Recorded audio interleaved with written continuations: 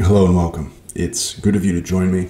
I hope you're well and that you always have fair weather when you go camping.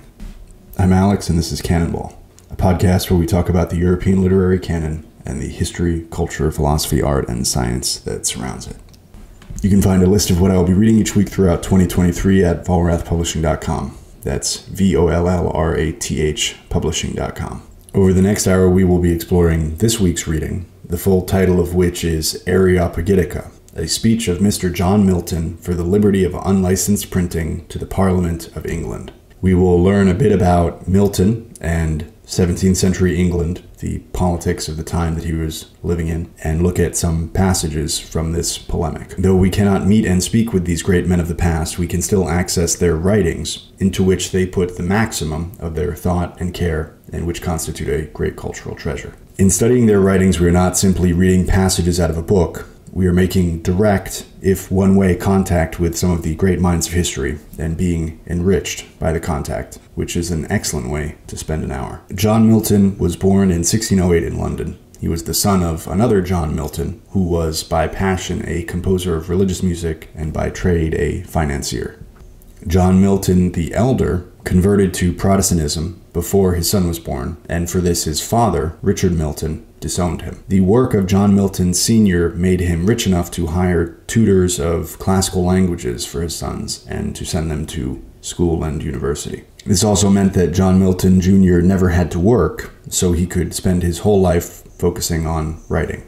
His father, who as mentioned was himself a composer, also ensured that his children were educated in music. This trinity of a knowledge of classical languages, a knowledge of music, and having a largely free schedule due to not needing to work certainly does not guarantee that a young man would turn into John Milton. There have been many people, both men and women, throughout history whose lives have had these circumstances, and only one of them became John Milton. Indeed, Milton himself had 3 siblings who all lived under the same circumstances, and they did not become the most legendary or among the most legendary poets of English.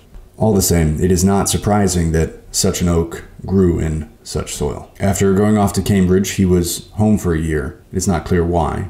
It's either because he was suspended for arguing with one of his teachers, or because there was a plague in Cambridge in that year. This is now 1625. After graduating, he studied independently for about 6 years, and then traveled around Europe. In his travels, he met many learned men of the day, including Hugo Grotius, whose writings, among other things, have had a lasting impact on international law. And he also visited Galileo while he was under house arrest in Arcetri, which is in Florence. He experienced Carnival in Rome and also met Lucas Holst, a librarian at the Vatican, who took Milton on a tour of its library. In 1639, he returned to England, where the Wars of the Three Kingdoms, which would rock the British Isles for the next 14 years, had already begun in the form of the Bishops' Wars. These wars started after King Charles I tried to force Anglican practices in the Scottish Church.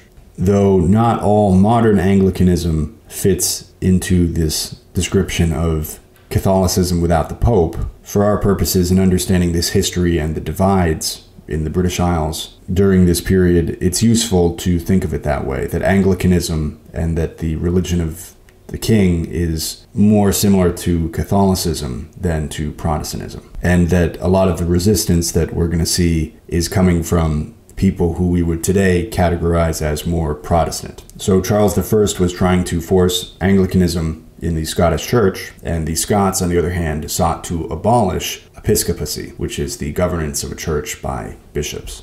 And that eventually started a small war that was just the first step in a bigger war. Without going into too much detail about this period, it is worth going back a bit to 1626, when George Villiers, who was the first Duke of Buckingham, was in command of English forces in Europe. He was a favorite of King James I and of James's son, Charles I, who was now the king. Despite being very popular with the king, he was immensely unpopular in general due to his major failure in leading an expedition in Spain in 1625, which was a total disaster. So in 1626, Parliament dismissed Villiers, and King Charles responded to Villiers' dismissal by dissolving Parliament. That is certainly one way to solve a problem. In 1628, Charles recalled Parliament, which drew up a Petition of Right, a document that set out specific individual protections against the state. Though not well known, this document was reportedly equal in value to the Magna Carta and England's 1689 Bill of Rights. Charles accepted it. In August of that year, an army officer, John Felton, assassinated Villiers. Despite the public celebration of Felton's assassination of Villiers, Felton was executed for it.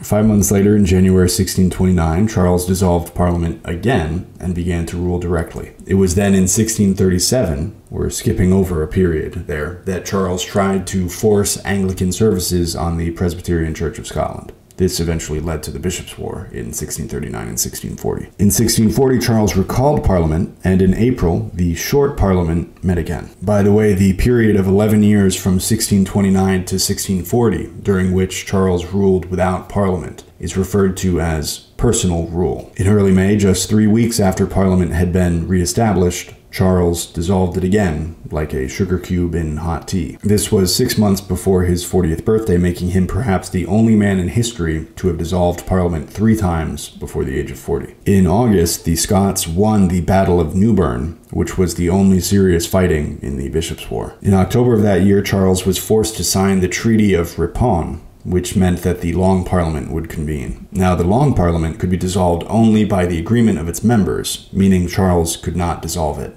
They were catching on. In December, a crowd of 1,500 Londoners brought to Parliament the Root and Branch Petition, which was signed by 15,000 more Londoners, calling on Parliament to abolish episcopacy, quote, from its roots and in all its branches, end quote. In July 1641, Parliament passed the Habeas Corpus Act of 1640, which abolished the Star Chamber, which was a whole other thing. Charles went to Scotland and conceded to the Scots' demands for the official establishment of Presbyterianism. But in October, there was a plot by royalists to kidnap several Scottish nobles who had opposed Charles's attempts to control the Scottish Church. The plot failed, and Charles denied any involvement, but it still made Charles look like he was either untrustworthy or he did not have control of his people. In August, Parliament rejected the Root and Branch Bill. In October, a Catholic-led uprising broke out in Ireland. In December, Parliament presented a list of grievances called the Grand Remonstrance to Charles.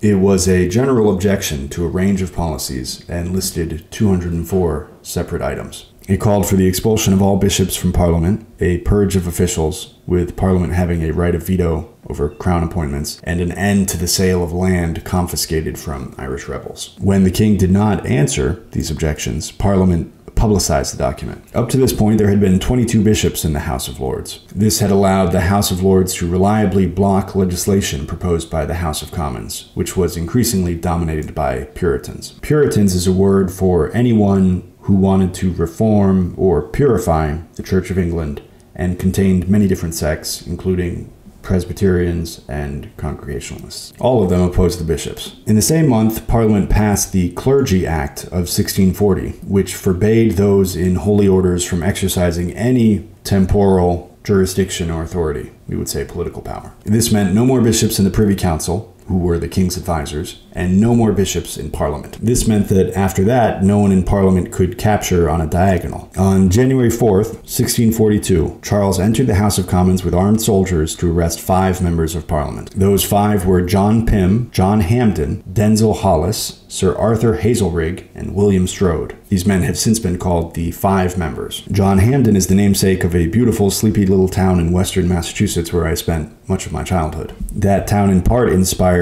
Howard Philip Lovecraft to write one of his best-known stories, but I will save that for another day. Charles entered Parliament with soldiers to arrest 5 men, accusing them of treason. Unfortunately, or fortunately, the men were not there at the time, and also the other members of the House of Commons considered the king's accusations to be a breach of the House's privilege, so the arrest failed. If we imagine that the attempted capture of the leaders of the opposition in Scotland had been directed by Charles, which I don't have any evidence that it was, but if we imagine that it was, and then we also have this second failed attempt to capture, to arrest some leaders even in London, you have a government that is not that great at catching people. They've tried twice and failed in a pretty short period. At some point later in January, Parliament ordered Sir John Hotham, who was a member of Parliament and governor of Hull at the time, to seize the large arsenal in Hull. In February, Charles's wife, Queen Henrietta Maria, went to the Netherlands with Princess Mary and the crown jewels. The Queen clearly remained capable of a diagonal move. In March, Parliament passed the Militia Ordinance, claiming the right to appoint military commanders without the King's approval. In April, John Hotham refused Charles or any of his men entry into Hull, maintaining control of the arsenal there. Despite this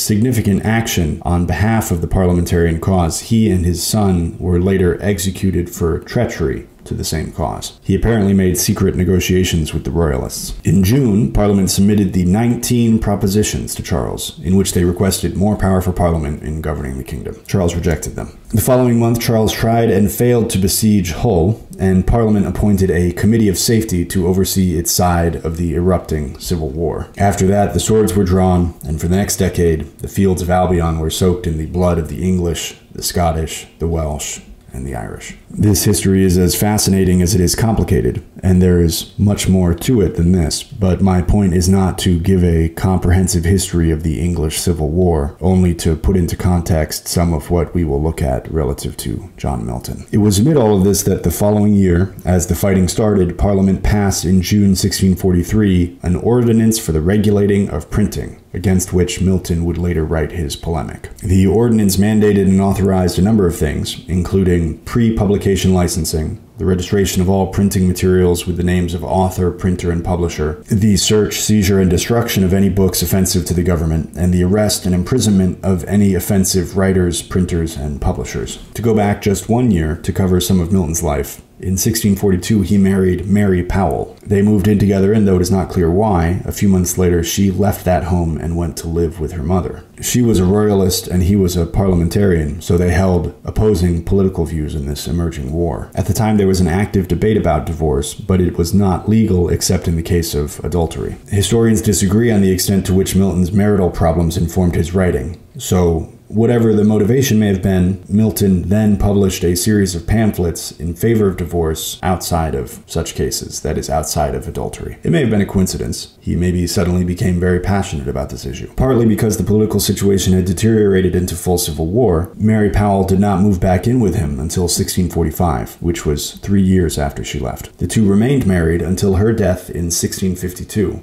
during the birth of the couple's 4th child. Though their marriage recovered from its early difficulties, Milton's writings on divorce got him some unwanted attention. In 1646, English Puritan clergyman Thomas Edwards published a text called Gangrena, which tried to catalog the various Protestant congregations existing at that time and the various heresies that he saw in them. Edwards named Milton and his writings on divorce as heretical. Milton answered Edwards by making fun of him in a sonnet, calling him Shallow Edwards. The sonnet is called On the New Forcers of Conscience Under the Long Parliament. The sonnet also mentions an ambiguous Scotch what'd-you-call, which may refer to Robert Bailey, a Scottish commissioner on the Westminster Assembly and author of A Dissuasive from the Errors of the Time, which was published in 1645. The relevant lines in Milton's sonnet read, quote, "Men whose life, learning, faith, and pure intent would have been held in high esteem with Paul must now be named and printed heretics by Shallow Edwards and Scotch what'd-you-call," end quote. So that's what a 17th century insult in print sounded like. While all of this, his marriage, his being separated from his wife, his writings about divorce, this guy calling him a heretic, this is all an interesting period in Milton's life, but I had read that this was part of his motivation for writing The Liberty of Unlicensed Printing, but that doesn't make sense because he wrote that in 1644, and this Thomas Edwards didn't call him a heretic until 1646, so the timeline doesn't work there. Anyway, it's interesting.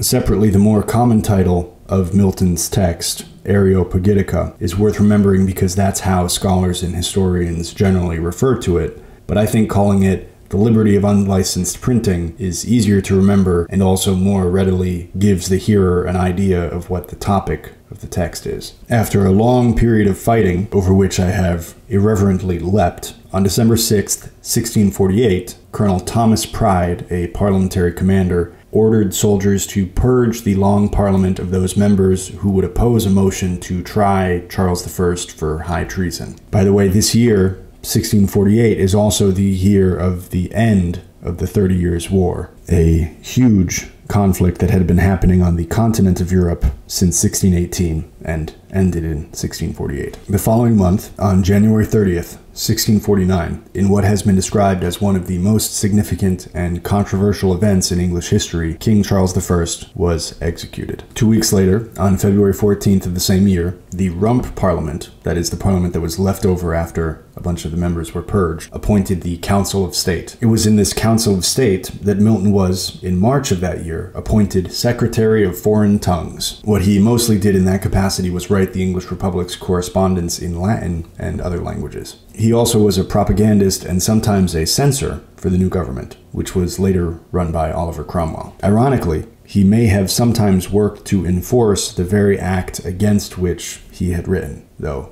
I don't have any evidence of that. It's just that if he was working in that job during that time period while the act was in place, he must have done that sometime. By 1652, Milton had gone completely blind, and thereafter worked by dictating his verse and prose to assistants who would help him. One such assistant, in this case, the assistant is technically called an amanuensis. This is a literary assistant who either writes out dictation or helps to recopy manuscripts and does things like that. Andrew Marvell, himself a poet who was also a member of Parliament from 1659 to 1678. When Oliver Cromwell died in 1658, the Republic collapsed once again into civil war. Milton remained loyal to the parliamentary cause, and though this showed a level of conviction, after the monarchy was restored in 1660, bringing back the government that had been overturned when Charles I was executed in 1649, a warrant was issued for Milton's arrest, and his writings were burned. Fearing for his life, he went into hiding. When a general pardon was later issued, he came out of hiding, but he was arrested and imprisoned anyway. It was at this point that his friendship with Andrew Marvell, who was able to get him out of prison, was helpful. Milton composed the entirety of Paradise Lost by dictation, publishing the first edition in 1664 and a slightly revised edition in 1674, into which he added an explanation of, quote,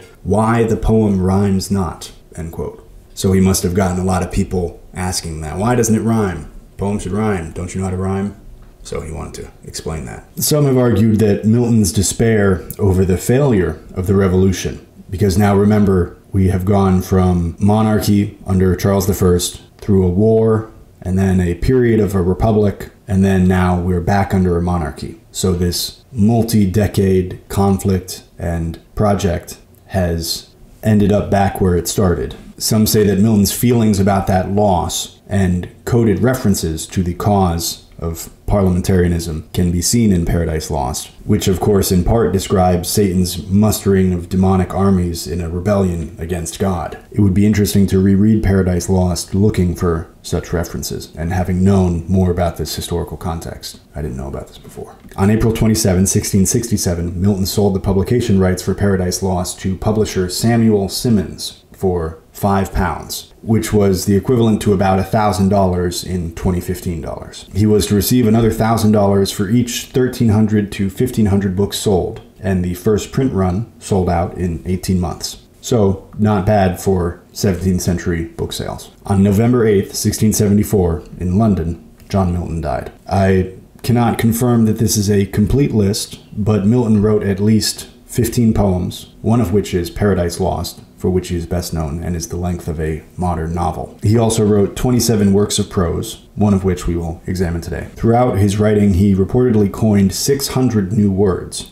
Apparently there were 80 new words in the Liberty of Unlicensed printing alone. There were only a handful of words I didn't recognize when I was reading it, so many of them must have been words that Milton coined at the time but are part of our lexicon today. In fact, I think that the more oft-used abridgment of the title of the work, Areopagitica, is a word coined by Milton. Though I cannot find explicit confirmation of this, I also cannot find the word used anywhere else. The word, coming from the Greek Areopagus, which is the name of a hill where the Council of Athens met, and also where St. Paul delivered a sermon, exemplifies the fusion of Christian and classical Greek thought that reverberates throughout the pamphlet and, for that matter, throughout Paradise Lost. Some of the words attributed to Milton in general that we still use today are pandemonium, lovelorn, earth-shaking, sensuous, debauchery, and one that is not used too often is goosery, which is a nice word for silliness that ought to be in wider use. The Liberty of Unlicensed printing as I said, was first published in 1644, which was the year after the licensing order of 1643, which instituted pre-publication censorship.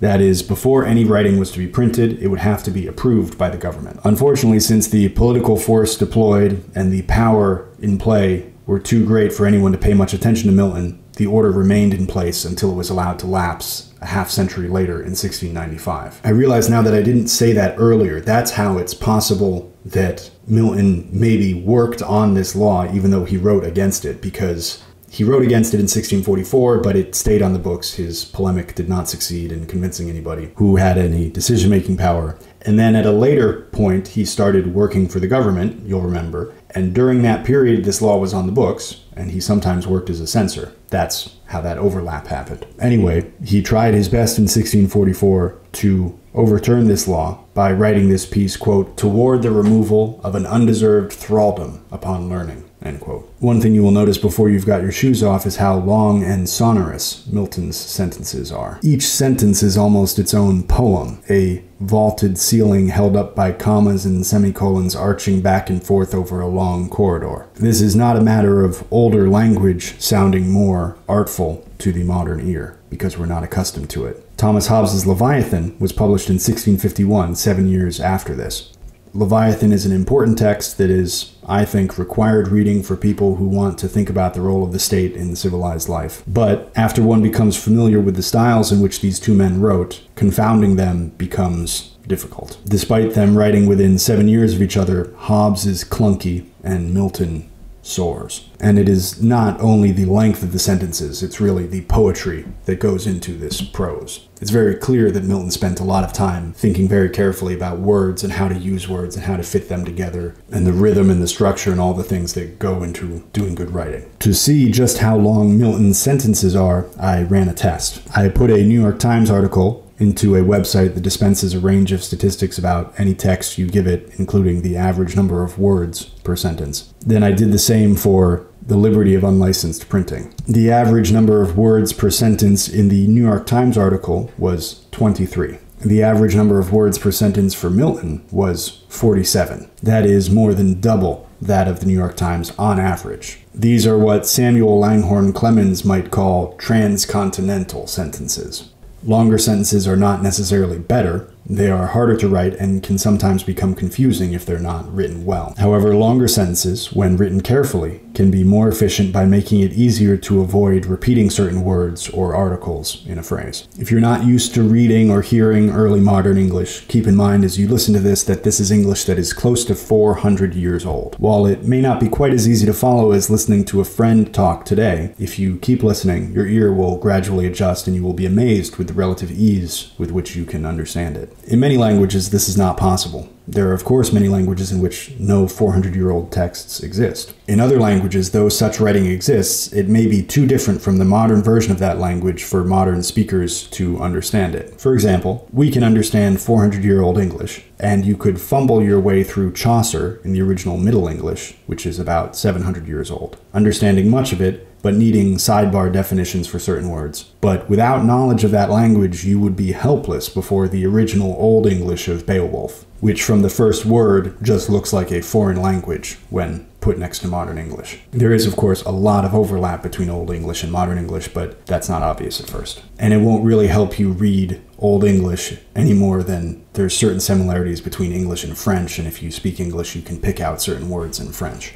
In other languages, this linguistic fog appears not about 800 years ago, as it does in English, but as recently as 150 years ago, as it does in Turkish. Remember that this is the oldest English text we have so far studied on this podcast. Of course, the Greek and Roman texts were much older originally, but we examined them in translations that were much newer. Now let's finally eat this cake and see what John Milton, easily among the greatest English poets to have ever lived, had to say about censorship and free speech. This first line we will look at is relatively simple. He says that the best that can be achieved in a commonwealth is not that there be no problems whatsoever, but that the grievances of those living in the commonwealth be heard and addressed. Quote, "For this is not the liberty which we can hope, that no grievance ever should arise in the commonwealth, That let no man in this world expect. But when complaints are freely heard, deeply considered, and speedily reformed, then is the utmost bound of civil liberty attained that wise men look for." End quote. In another, he points out that the kind of praise that should be sought is praise from a person who would correct you as readily and easily as he would praise you. Quote, "He who freely magnifies what hath been nobly done, and fears not to declare as freely what might be done better, gives ye the best covenant of his fidelity, and that his loyalest affection and his hope waits on your proceedings. His highest praising is not flattery, and his plainest advice is a kind of praising."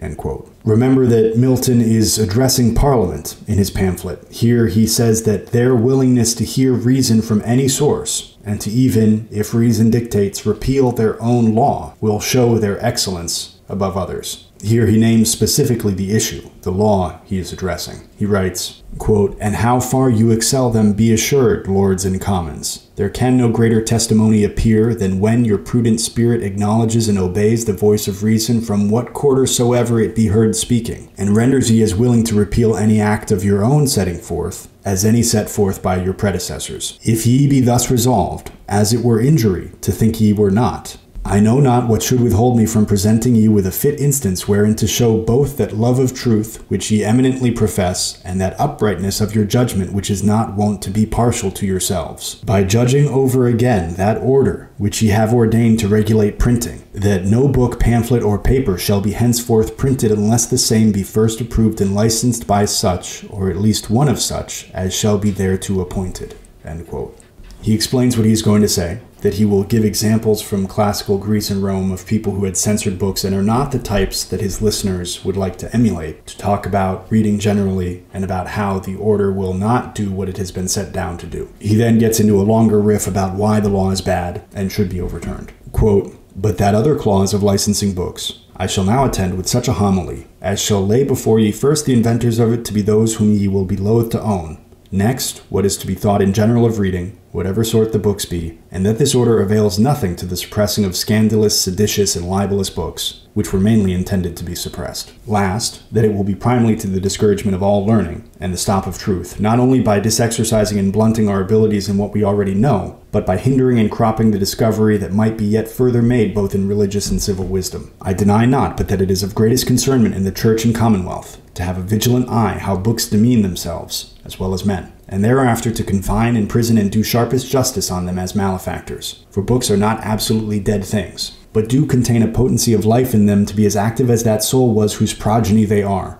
Nay, they do preserve as in a vial the purest efficacy and extraction of that living intellect that bred them. I know they are as lively and as vigorously productive as those fabulous dragon's teeth, and being sown up and down, may chance to spring up armed men. And yet, on the other hand, unless wariness be used, as good almost kill a man as kill a good book. Who kills a man kills a reasonable creature, God's image. But he who destroys a good book kills reason itself, kills the image of God as it were in the eye. Many a man lives a burden to the earth, but a good book is the precious lifeblood of a master spirit, embalmed and treasured up on purpose to a life beyond life. 'Tis true, no age can restore a life, whereof perhaps there is no great loss, and revolutions of ages do not oft recover the loss of a rejected truth, for the want of which whole nations fare the worse. We should be wary, therefore, what persecution we raise against the living labors of public men, how we spill that seasoned life of man, preserved and stored up in books, since we see a kind of homicide may be thus committed, sometimes a martyrdom, and if it extend to the whole impression, a kind of massacre, whereof the execution ends not in the slaying of an elemental life, but strikes at that ethereal and fifth essence, the breath of reason itself, slays an immortality rather than a life." End quote. Skipping ahead, he refers proudly to the English language. Quote, "Our English, the language of men ever famous and foremost in the achievements of liberty, will not easily find servile letters enow to spell such a dictatory presumption English." End quote. Then he points out that the censorship comes not from an old government or from a religious one, but from what he calls an anti-Christian council. This is his description of the parliament that he supports. Quote, "We have it not that can be heard of from any ancient state or polity or church, nor by any statute left us by our ancestors elder or later, nor from the modern custom of any reformed city or church abroad, but from the most anti-Christian council and the most tyrannous inquisition that ever inquired. Till then, books were ever as freely admitted into the world as any other birth. The issue of the brain was no more stifled than the issue of the womb. No envious Juno sat cross-legged over the nativity of any man's intellectual offspring. But if it proved a monster, who denies but that it was justly burnt or sunk into the sea? But that a book in worse condition than a peccant soul should be to stand before a jury ere it be born to the world, and undergo yet in darkness the judgment of Radamanth and his colleagues, ere it can pass the ferry backward into light, was never heard before till that mysterious iniquity, provoked and troubled at the first entrance of Reformation, sought out new limbos and new hells wherein they might include our books also within the number of their damned." End quote. And 2 lines from an earlier portion of that passage are displayed in many public libraries, including the New York Public Library. That's, quote, "A good book is the precious lifeblood of a master spirit, embalmed and treasured up on purpose to a life beyond life." End quote. In this next passage, he refers to Pope Dionysius of Alexandria, also called Dionysius the Great, a 3rd century pope and patriarch of Alexandria, most of what is known about whom comes from the many letters he wrote during his lifetime. The passage describes a difficulty and a vision that the man had. Then Milton argues that knowledge by itself cannot be bad, only the intentions of the possessor of the knowledge can be bad. He then draws a similarity between good and bad meats and good and bad books, bringing in a good point at the end about the difference between the two. Another thing that Milton describes Pope Dionysius as doing is reading the books of heretics so that he could understand their arguments and argue better against them. Quote, "Dionysius Alexandrinus was about the year 240 a person of great name in the church for piety and learning, who had wont to avail himself much against heretics by being conversant in their books, until a certain presbyter led it scrupulously to his conscience how he durst venture himself among those defiling volumes. The worthy man, loath to give offense, fell into a new debate with himself what was to be thought, when suddenly a vision sent from God, it is his own epistle that so averse it, confirmed him in these words: Read any books whatever come to thy hands, for thou art sufficient both to judge aright and to examine each matter. To this revelation he assented the sooner, as he confesses, because it was answerable to that of the apostle of the Thessalonians. Prove all things, hold fast that which is good. And he might have added another remarkable saying of the same author: To the pure, all things are pure, not only meats and drinks, but all kinds of knowledge, whether of good or evil. The knowledge cannot defile, nor consequently the books, if the will and conscience be not defiled. For books are as meats and viands are,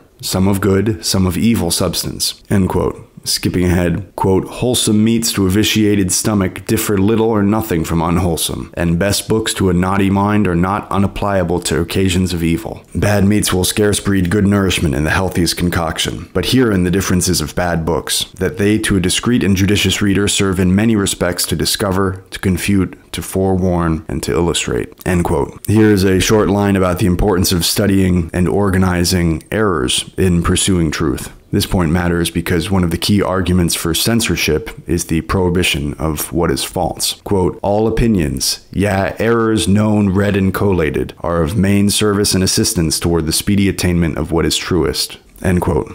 In early modern English, which often sounds so formal to our ear, it is always funny to see the use of yeah, which sounds so informal. This next passage connects the importance of being able to judge for oneself what is right and wrong to Adam eating from the tree of the knowledge of good and evil in the Garden of Eden. He also makes a comparison between the virtue that is often tempted by vice and remains vigilant, and the virtue that can only remain virtuous by being isolated from vice, saying that the former is superior to the latter. He says that our impurity can only be purified through trial. Quote, perhaps this is that doom which Adam fell into of knowing good and evil. That is to say, of knowing good by evil, as therefore the state of man now is. What wisdom can there be to choose? What continence to forbear without the knowledge of evil? He that can apprehend and consider vice with all her baits and seeming pleasures, and yet abstain, and yet distinguish, and yet prefer that which is truly better, he is the true warfaring Christian. I cannot praise a fugitive in uncloistered virtue, unexercised and unbreathed, that never sallies out and sees her adversary, but slinks out of the race where that immortal garland is to be run for. not without dust and heat. Assuredly, we bring not innocence into the world, we bring impurity much rather. That which purifies us is trial, and trial is by what is contrary. That virtue, therefore, which is but a youngling in the contemplation of evil, and knows not the utmost that vice promises to her followers, and rejects it, but a blank virtue,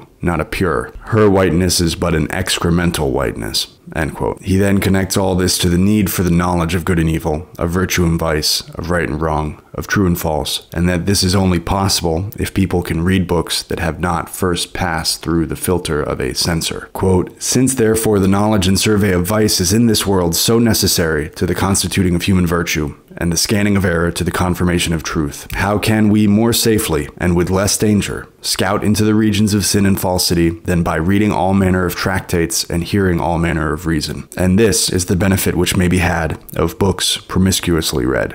End quote. He then describes the problem of how you cannot remove material that some may think be harmful without hurting the pursuit of knowledge and learning generally. Further, that people can and invariably do learn to act badly without books, so the effort to censor books for the public good is both futile and itself harmful. Quote, "Those books and those in great abundance which are likeliest to taint both life and doctrine cannot be suppressed without the fall of learning and of all ability and disputation. And that these books of either sort are most and soonest catching to the learned, from whom to the common people whatever is heretical or dissolute may quickly be conveyed. And that evil manners are as perfectly learnt without books 1,000 other ways which cannot be stopped, and evil doctrine not with books can propagate, except a teacher guide, which he might also do without writing. And so beyond prohibiting, I am not able to unfold how this cautelous enterprise of licensing can be exempted from the number of vain and impossible attempts." End quote. Then he touches on the problem of determining who is to do the censoring, who can be trusted with such a task. Quote, "Besides another inconvenience, if learned men be the first receivers out of books and dispreaders both of vice and error, how shall the licensers themselves be confided in, unless we can confer upon them, or they assume to themselves above all others in the land the grace of infallibility and uncorruptedness? And again, if it be true that a wise man, like a good refiner, can gather gold out of the drossiest volume, and that a fool will be a fool with the best book, yea, or without book, there is no reason that we should deprive a wise man of any advantage to his wisdom, while we seek to restrain from a fool that which, being restrained, will be no hindrance to his folly. For if there should be so much exactness always used to keep that from him which is unfit for his reading, we should in the judgment of Aristotle not only, but of Solomon and of our Saviour, not vouchsafe him good precepts, and by consequence not willingly admit him to good books, as being certain that a wise man will make better use of an idle pamphlet than a fool will do of sacred scripture. 'Tis next alleged we must not expose ourselves to temptations without necessity, and next to that not employ our time in vain things. To both these objections one answer will serve, out of the grounds already laid, that to all men such books are not temptations, nor vanities, but useful drugs and materials wherewith to temper and compose effective and strong medicines, which man's life cannot want." End quote. He then asks that if books should be regulated to make people behave well, why eating, rioting, alcohol, clothing, young unmarried men and women, fraternizing, indeed conversation of any kind, should not be regulated also. Quote,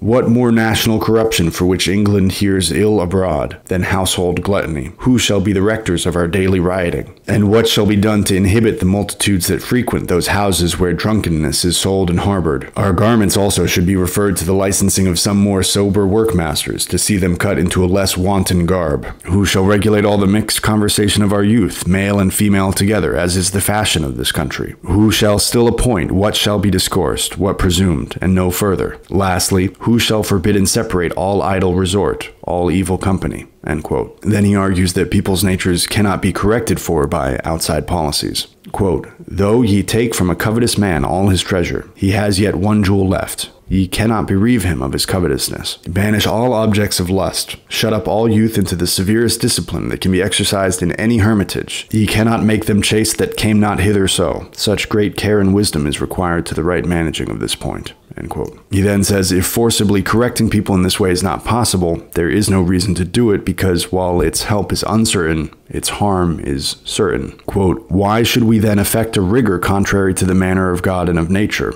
by abridging or scanting those means which books freely permitted are, both to the trial of virtue and the exercise of truth? It would be better done to learn that the law must needs be frivolous, which goes to restrain things, uncertainly and yet equally working to good and to evil. And were I the chooser, a dream of well-doing should be preferred before many times as much the forcible hindrance of evil-doing. For God sure esteems the growth and completing of one virtuous person more than the restraint of 10 vicious. And albeit whatever thing we hear or see, sitting, walking, traveling, or conversing, may be fitly called our book, and is of the same effect that writings are, yet grant the thing to be prohibited were only books. It appears this order hitherto is far insufficient to the end which it intends." End quote. He then names the problems of books that may be, according to some hypothetical censor, partly helpful and partly harmful. What is the censor to do about them? He says the task will require too many people, and eventually certain repeat-offending printers will have to be outlawed completely. Quote, "There be also books which are partly useful and excellent, partly culpable and pernicious. This work will ask as many more officials to make expurgations and expunctions, that the commonwealth of learning be not damnified. In fine, when the multitude of books increase upon their hands, ye must be fain to catalogue all those printers who are found frequently offending, and forbid the importation of their whole suspected typography." End quote. All of this rides low on the axle with beautiful phrases. Their whole suspected typography. He then points out how Christianity spread without writing. He gives the examples of Italy and Spain, which have been subjected to the censorship of the Inquisition, and asks whether those places seem more moral as a result of that censorship. Quote, "If to prevent sects and schisms, who is so unread or so uncatechized in story, that hath not heard of many sects refusing books as a hindrance, and preserving their doctrine unmixed for many ages, only by unwritten traditions? The Christian faith, for that was once a schism, is not unknown to have spread all over Asia, ere any gospel or epistle was seen in writing. If the amendment of manners be aimed at, look into Italy and Spain, whether those places be one scruple the better, the honester, the wiser, the chaster, since all the inquisitional rigor that hath been executed upon books." End quote. Then he describes the problem of finding people who are both capable of being effective censors and would also be willing to spend their time on such an unpleasant task. Quote, "Another reason whereby to make it plain that this order will miss the end it seeks. Consider by the quality which ought to be in every licenser. It cannot be denied but that he who is made judge to sit upon the birth or death of books, whether they may be wafted into this world or not, had need to be a man above the common measure, both studious, learned, and judicious. There may be else no mean mistakes in the censure of what is passable or not, which is also no mean injury. If he be of such worth as behooves him, there cannot be a more tedious and unpleasing journey work, a greater loss of time levied upon his head, than to be made the perpetual reader of unchosen books and pamphlets, ofttimes huge volumes. There is no book that is acceptable, unless at certain seasons, but to be enjoined the reading of that at all times, and in a hand scarce legible, whereof 3 pages would not down at any time in the fairest print, is an imposition which I cannot believe how he that values time and his own studies, or is but of a sensible nostril, should be able to endure." End quote. I laughed out loud when I read that the first time. Meaning if he has the smallest amount of sense in him, if only one of his nostrils is sensible, then he could not stand the task. He then says, given this problem, the only people who would be willing to do this work would be ignorant people only doing it for the money. Quote, "Seeing therefore those who now possess the employment by all evident signs wish themselves well rid of it, and that no man of worth, none that is not a plain unthrift of his own hours, is ever likely to succeed them, except he mean to put himself to the salary of a press corrector, we may easily foresee what kind of licensers we are to expect hereafter, either ignorant, imperious, and remiss, or basely pecuniary." End quote.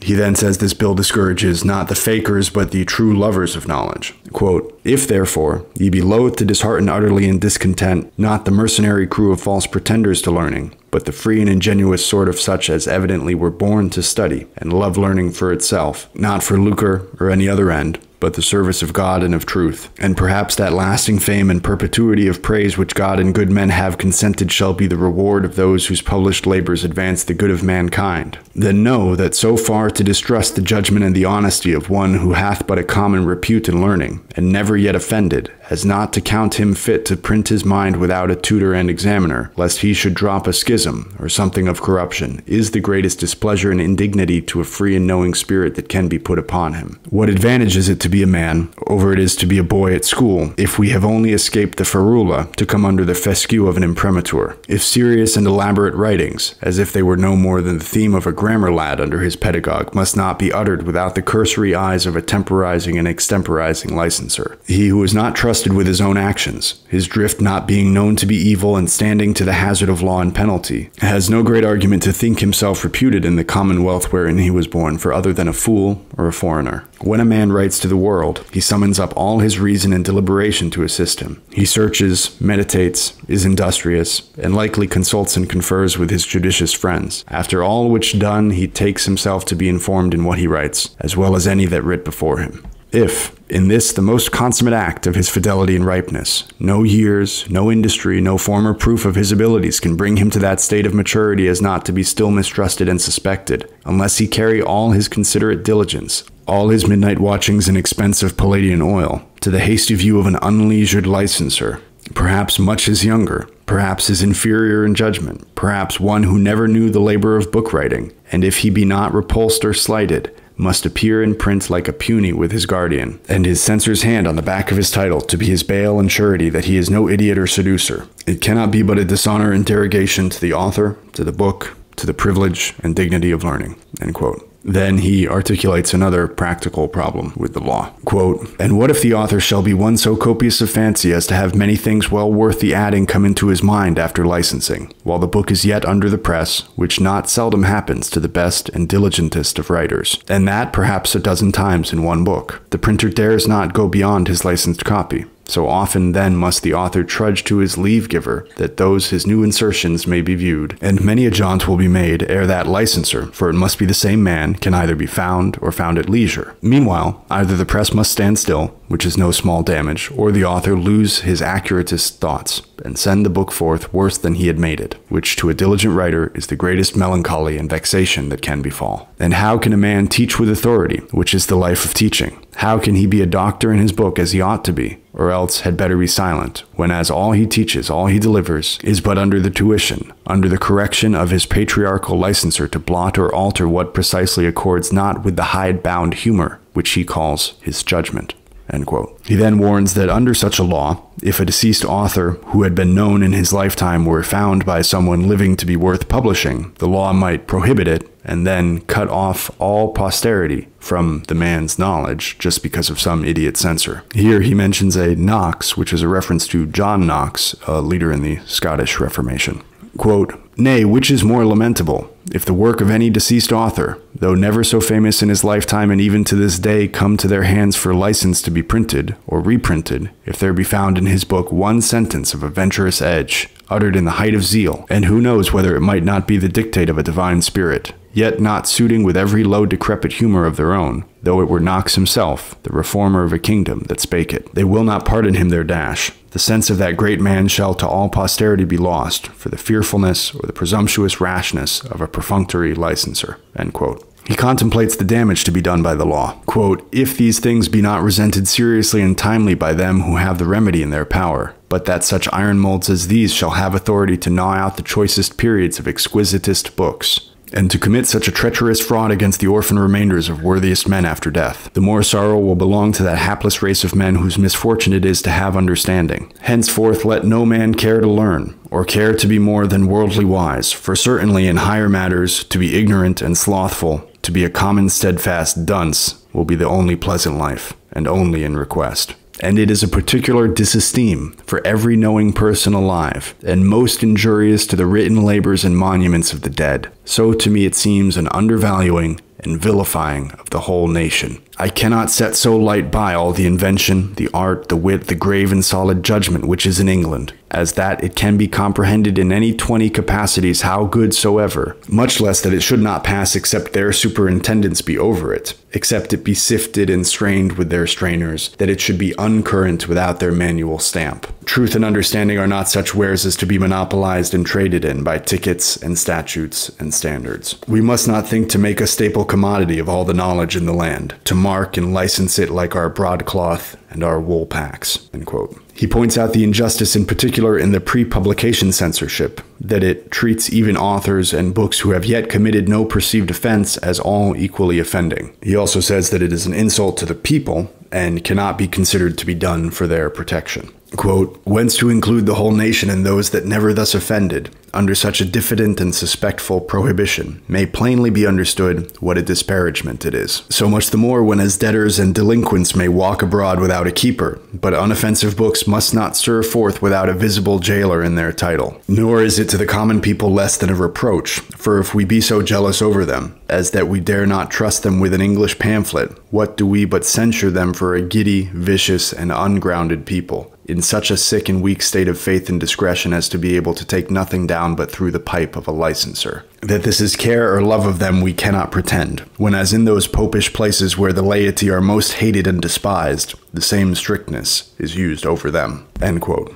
He explains how foreigners had admired England at that time for its freedom of the press, and gives the example of having visited Galileo, who was imprisoned in his home for his scientific research that undermined the ideological order of that time. Quote, "And lest some should persuade ye, lords and commons, that these arguments of learned men's discouragement at this your order are mere flourishes and not real, I could recount what I have seen and heard in other countries where this kind of inquisition tyrannizes, when I have sat among their learned men for that honor I had, and been counted happy to be born in such a place of philosophic freedom as they supposed England was, while themselves did nothing but bemoan the servile condition into which learning amongst them was brought, that this was it which had damped the glory of Italian wits, that nothing had been there written now these many years but flattery and fustian. There it was that I found and visited the famous Galileo, grown old, a prisoner to the Inquisition, for thinking in astronomy otherwise than the Franciscan and Dominican licensers thought,"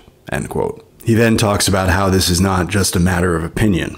Quote, "That this is not therefore the disburdening of a particular fancy, but the common grievance of all those who had prepared their minds and studies above the vulgar pitch to advance truth in others, and from others to entertain it, thus much may satisfy.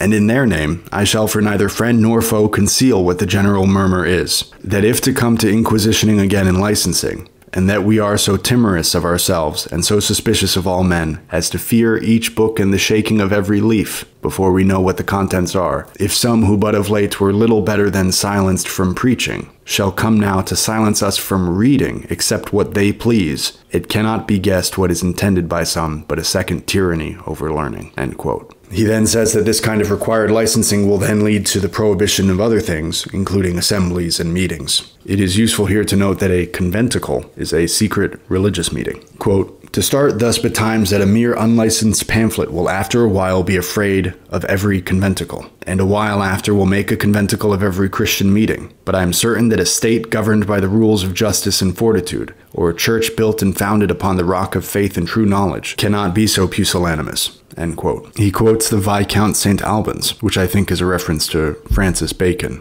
who held that title, saying that punishing thinkers and seeking to suppress their writing is a sure way to guarantee the propagation of their ideas. Quote, "The punishing of wits enhances their authority, saith the Viscount St. Albans, and a forbidden writing is thought to be a certain spark of truth that flies up in the faces of them who seek to tread it out," end quote. He then says that there is more harm done by this requirement on licensing that remains unsaid than what he has been able to describe even thus far. He compares the requirement to a closing off of all ports that would import riches into the country. Then he compares the practice to the Ottoman prohibition on printing. What he's referencing, and he does it only briefly, is the prohibition on printing by Sultan Bayezid I of the Ottoman Empire in 1485. This prohibition remained in place until 1729 when Ibrahim Mutafarrika, a Muslim of Hungarian origin, was permitted to begin publishing under heavy censorship by the religious authorities. Over the next 16 years until his death in 1745, he published a total of 17 different books in a total of 9,700 copies and many maps. He reportedly sold about 70% of them. After his death, his family continued to publish books for another half-century with limited success. It is my opinion that this delay in the start of publishing in the Ottoman Empire beginning in 1485 and ending in 1729, constituting a delay of 244 years, caused an incalculable delay in the development of the culture of what is today Turkey and in the broader Middle East, which the Ottoman Empire governed, this period overlapping with the zenith of Ottoman power in about 1683. The significance of this delay is hard to overestimate, not only because it so retarded the spread of knowledge among the literate and the elites of the Ottoman state, but also because it slowed the spread of literacy and, most importantly, the spread of knowledge among the ordinary people. And this is a really striking example of just a very bad government policy, potentially an empire-killing government policy. Because first, if you think of Johannes Gutenberg, 1436 or maybe 1440, invents the movable type press in Europe. Of course, the Chinese had woodblock printing, but it hadn't made its way over to Europe, and Gutenberg invented it independently. Then you have William Caxton, 1475, sets up the first printing press in England. So it's only a delay of 1436 to 1475, about 40 years, 35, 40 years, something like that. And then in 1485, Bayezid I bans the press in the Ottoman Empire. So the fact that he came out with this law meant that somebody had come to the Ottoman Empire and set up a press, or somebody there had set one up, and then he reacted to it with this law. The point is, he did not pass this law 100 years later because it took 100 years for the printing press to make it to Istanbul. He passed it basically at the same time. It was when all this stuff was starting up. And if he hadn't done that, there might be as much Ottoman literature from the 16th, 17th, 18th, 19th centuries as there is English literature. And there simply isn't. So Milton was aware of this prohibition when he was writing in 1644 and used it to argue against an only slightly less draconian law in England. Quote,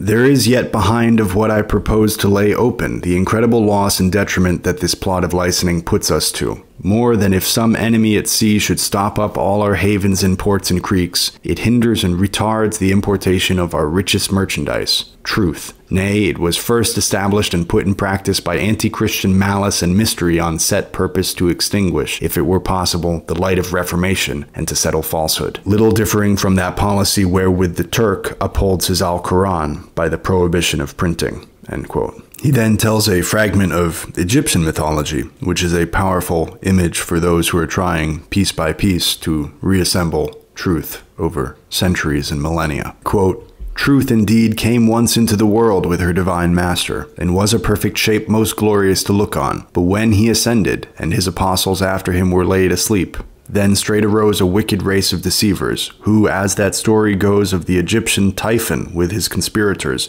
how they dealt with the good Osiris, took the virgin Truth, hewed her lovely form into 1,000 pieces, and scattered them to the four winds. From that time ever since the sad friends of truth, such as durst appear, imitating the careful search that Isis made for the mangled body of Osiris, went up and down, gathering up limb by limb, still as they could find them." End quote. Then later, quote, "They are the troublers, they are the dividers of unity, who neglect and permit not others to unite those dissevered pieces which are yet wanting to the body of truth."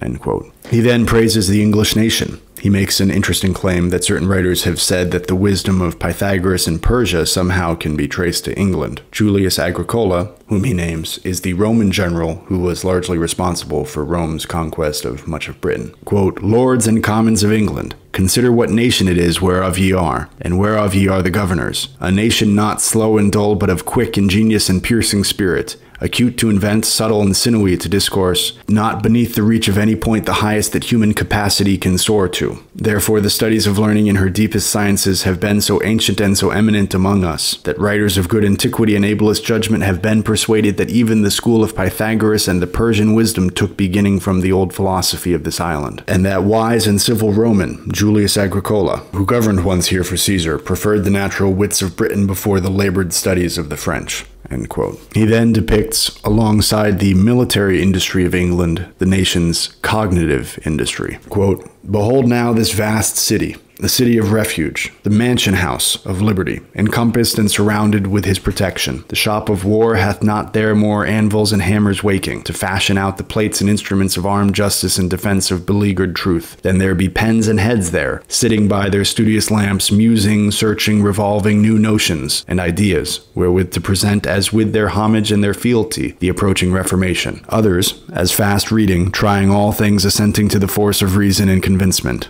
end quote. He then uses the metaphor of the variety of rocks that comprise a wall to describe how many different ideas and opinions make up a society. Quote, "And when every stone is laid artfully together, it cannot be united into a continuity. It can but be contiguous in this world. Neither can every piece of the building be of one form. Nay, rather, the perfection consists in this, that out of many moderate varieties and brotherly dissimilitudes that are not vastly disproportional, arises the goodly and the graceful symmetry that commends the whole pile and structure. Let us therefore be more considerate builders, more wise in spiritual architecture, when great reformation is expected." End quote. He points out how truth is strong enough to fend for itself in an open and unencumbered encounter with falsehood. It need not be subsidized. Quote, "Liberty, which is the nurse of all great wits. And though all the winds of doctrine were let loose to play upon the earth, so truth be in the field. We do injuriously, by licensing and prohibiting, to misdoubt her strength. Let her and falsehood grapple. Whoever knew truth put to the worse in a free and open encounter. Her confuting is the best and surest suppressing." End quote. He then continues along a similar line. Quote, "When a man hath been laboring the hardest labor in the deep mines of knowledge, hath furnished out his findings in all their equipage, drawn forth his reasons as it were a battle ranged, scattered and defeated all objections in his way, calls out his adversary into the plain, offers him the advantage of wind and sun if he please, only that he may try the matter by dint of argument. For his opponents then to skulk, to lay ambushments, to keep a narrow bridge of licensing where the challenger should pass, though it be valor enough in soldiership, is but weakness and cowardice in the wars of truth. For who knows not that truth is strong, next to the Almighty? She needs no policies, nor stratagems, nor licensings to make her victorious. Those are the shifts and the defenses that error uses against her power." End quote. He explains the problem that even truth often appears false at first glance because of the mist of what is customary and familiar. Quote, "If it come to prohibiting, there is not aught more likely to be prohibited than truth itself, whose first appearance to our eyes, bleared and dimmed with prejudice and custom, is more unsightly and unplausible than many errors, even as the person is of many a great man slight and contemptuous to see to." End quote. Then he talks about the value of those who appear to be leading others astray, that much can be gained by examining the arguments even of those who are mistaken, not only to verify that they are, in fact, as incorrect as they appear to be, but also to know exactly why they are incorrect, and then to understand the matter more closely. One good example of this is flat Earth, that when the flat Earth phenomenon, the trend of people talking about the Earth being flat, came around, I, like everybody else, said, "Oh, that sounds crazy. Why do people think that?" And then I watched a documentary not about the Earth being flat, but about the phenomenon of people thinking it's flat. And it interviewed some of the people who think the world is flat and whatever. And in watching that documentary, I learned some things about how we know that the Earth is round that I didn't know before. So I'm, in a way, grateful to the flat Earth people because I now know more about how we know the Earth is round because I'd never thought about it before. And they're saying the Earth is flat required that some people come out and demonstrate how we know that it's round. Never mind all the stuff like all the photographs from space and all the planes flying around. How would it even make sense? But there's more simple, very tactile ways to approach this. You can take a laser and measure the curvature of the Earth and different things. Anyway, Milton writes, quote, "And if the men be erroneous who appear to be the leading schismatics, what withholds us but our sloth, our self-will, and distrust in the right cause, that we do not give them gentle meetings and gentle dismissions, that we debate not and examine the matter thoroughly with liberal and frequent audience, if not for their sakes, yet for our own? Seeing no man who hath tasted learning, but will confess the many ways of profiting by those who, not contented with stale receipts, are able to manage and set forth new positions to the world. And were they but as the dust and cinders of our feet, so long as in that notion they may yet serve to polish and brighten the armory of truth, even for that respect, they were not utterly to be cast away." End quote. In short, he says at one point, quote, "Give me the liberty to know, to utter, and to argue freely according to conscience, above all liberties." End quote. Those are the passages that I wanted to show you today. Part of Milton's argument is that you cannot correct people by social policy. I think this is partially true.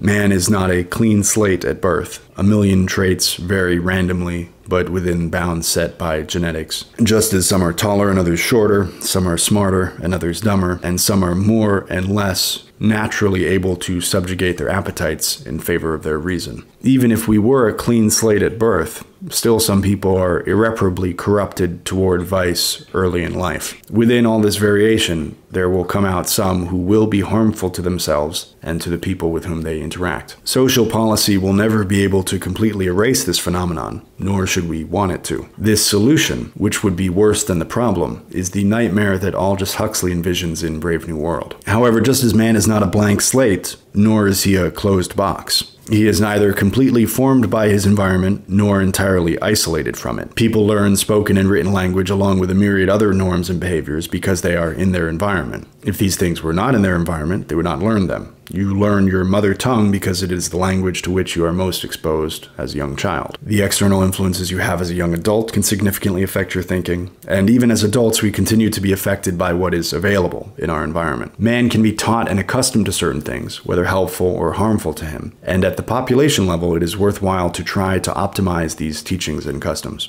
To have such a thing as book publishing at all is acting based on a judgment about how society ought to be, and what is good for it. To never think consciously about this, or to think that doing so is somehow immoral, means that these influences will happen unconsciously or will be ceded to those who have absolutely no moral reservations about trying to influence mass psychology. It is not that surprising that people seek to forbid others from publicizing certain thoughts, and sometimes from even having them. It is not even surprising that others join in. Humans will take any excuse to try to control each other's behavior. What is surprising is that others submit to it. It is surprising that anyone recognizes the claim of any other person to a right to determine what they can or cannot say, write, or think. If you enjoyed listening to this podcast, I hope that you will send the link to it to the readers in your life, and that you will buy some books for yourself, your family, and your friends from volrathpublishing.com. That's VOLLRATH publishing.com. As I'm making this recording in early 2023, I've only published one book, and that is an edition of Mary Shelley's Frankenstein. But I have big plans for what is coming next. So if you want to help to invigorate, to strengthen, to energize, to celebrate, to honor, to steward the European literary canon by means of the printing of new high-quality editions of these classic works with the specially commissioned cover art that they deserve and carefully prepared footnotes that accelerate the flow of reading, all for a good price, go order a copy right now for yourself and for the readers you know. With your support and love for and understanding of the true value of classic literature combined with my knowledge of publishing, we can print a whole library of new editions of classic works, both famous and forgotten.